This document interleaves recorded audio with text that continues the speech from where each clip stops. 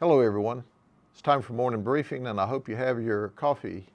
And if you've not bought a piece of equipment to exercise with, FitRev will sell it to you. I understand they sell Peloton bikes and things like that. Made me tired just talking about fitness equipment. Have a drink of coffee. So let me introduce you to a guy you probably don't know, but he rides a bike in the North Cumbie area. His name's Jimmie Headley. He's 40 years of age. And you know what? He rides this bike at night without a light, which is dangerous. We didn't want him to get hurt, so we stopped him to talk to him. The deputy immediately recognized him from past encounters and ran a warrants check, and voila, he's got a warrant out for his arrest for violation of probation. That's right, he didn't go by the rules and he got violated.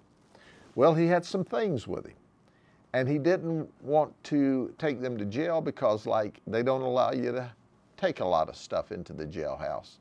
So who comes by but Will Scott? Will Scott's 37. You may not know him, but he said, "Will, buddy of mine, would you take my stuff because I'm going to jail?" Well, when Will comes up to have this communications, the deputy notices that he's carrying a concealed machete, like 22 inches long. The deputy says to himself, I know him too, and he's a convicted felon. He can't carry that machete like that. So Will Scott got arrested.